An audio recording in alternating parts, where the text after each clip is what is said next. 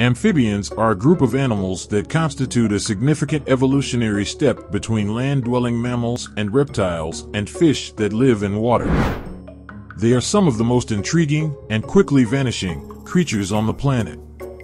Contrary to most animals, amphibians, such toads, frogs, newts, and salamanders, transition from marine to land-based lives during the first few days of life, finishing up much of their final development as an organism after birth. What else about this species makes it so fascinating? Hello everyone. Welcome to Z. Don't forget to subscribe our channel. 10 facts about amphibians. 1. Amphibians can be divided into 3 major types. Frogs and toads, salamanders and newts, and the odd, worm-like, limbless vertebrates known as caecilians are the 3 primary families into which naturalists split amphibians. Around the world, there are currently roughly 6,000 different species of frogs and toads, but about 1/10 as many newts, salamanders, and even fewer caecilians. The term amphibian refers to all living creatures with smooth skin. However, there are 2 long-extinct amphibian groups, the lepospondals and temnospondals, some of which reached incredible sizes in the latter Paleozoic era.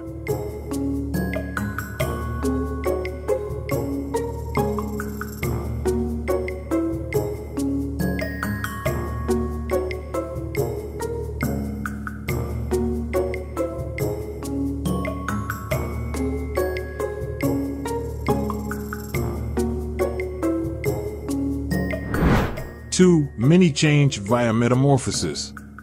The majority of amphibians are born from eggs that are placed in water and momentarily live a fully marine lifestyle, complete with external gills, and keeping with their evolutionary position as intermediate between fish and fully terrestrial vertebrates.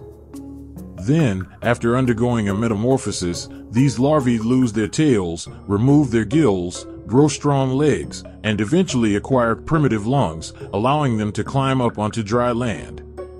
Tadpoles of frogs are the most well-known larval stage, but same metamorphic process also happens, a little less dramatically, in newts, salamanders, and caecilians.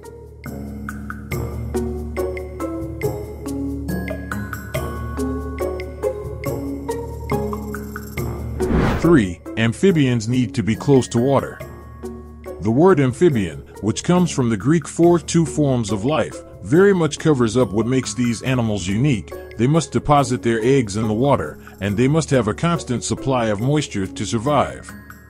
To put it a little more simply, amphibians are situated in the middle of the evolutionary tree, between fish, which are exclusively marine, and reptiles and mammals, which are exclusively terrestrial and lay their eggs on land or give birth to live young.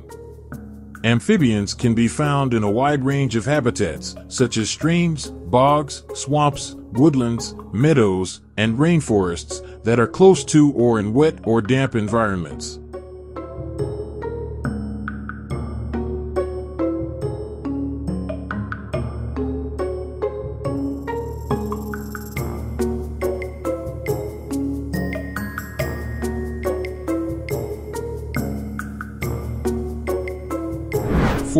Their skin is permeable. Due in part to their thin, water-permeable skin, amphibians must remain in or close to bodies of water. If they strayed too far afield, they would literally dry up and perish. Amphibians constantly secrete mucus to keep their skin moisturized, thus the reputation of frogs and salamanders as slimy creatures, and their dermis is also dotted with glands that release toxic compounds to frighten away predators. While these toxins are hardly visible in the majority of species, some frogs are deadly enough to kill an adult person.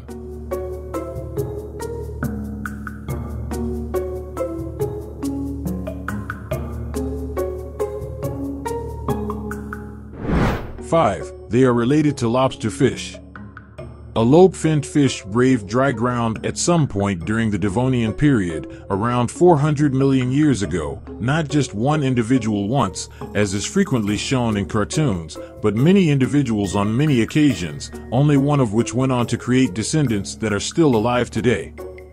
With their 4 limbs and 5 toes, these prehistoric tetrapods provided the blueprint for later vertebrate evolution.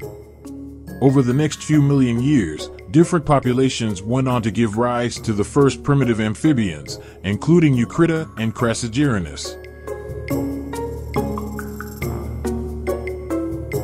6. Amphibians presided over the Earth millions of years ago.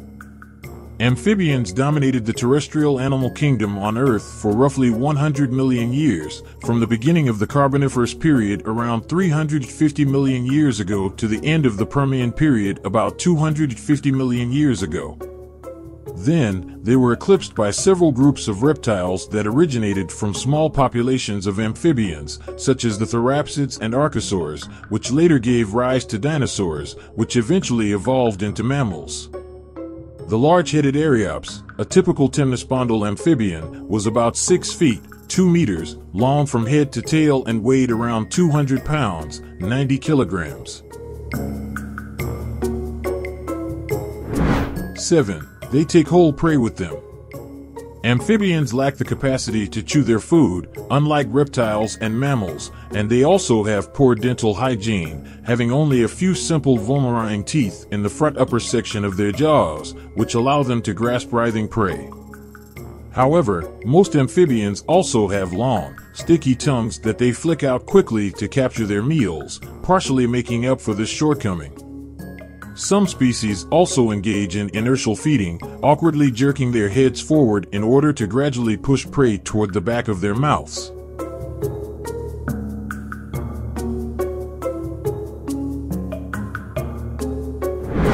Eight. Their lungs are quite primitive. The effectiveness of a species' lungs plays a significant role in the evolution of vertebrates, also known as alveolus and alveolus. According to this assessment, frogs are close to the bottom of the oxygen-breathing food chain because of the comparatively small internal volume of their lungs, which are unable to handle nearly as much air as the lungs of reptiles and mammals. Fortunately, amphibians can also barely meet their metabolic needs by absorbing a small amount of oxygen through their damp, porous skin.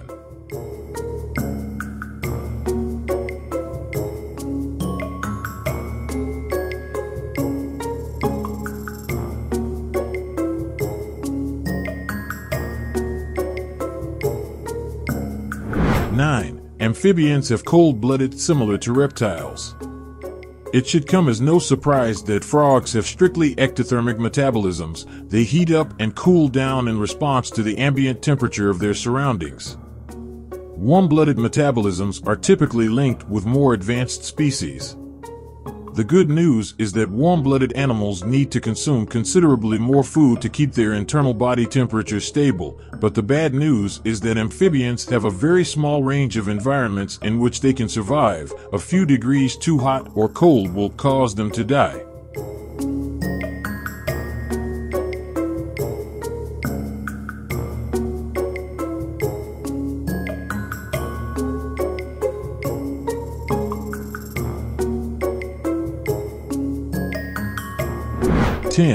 Amphibians are some of the most endangered animals in the world. Amphibians are more susceptible to extinction and endangerment than most other animals because of their small size, permeable skins, and reliance on readily accessible bodies of water.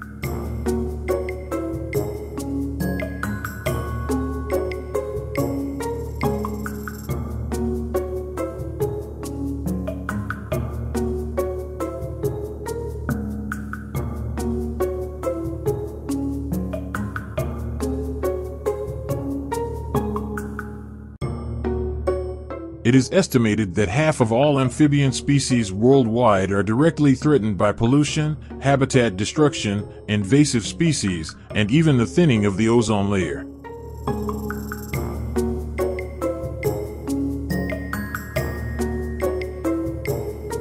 The chytrid fungus, which some experts claim is connected to global warming and has been annihilating amphibian species all over the world, is possibly the biggest threat to frogs, salamanders, and caecilians.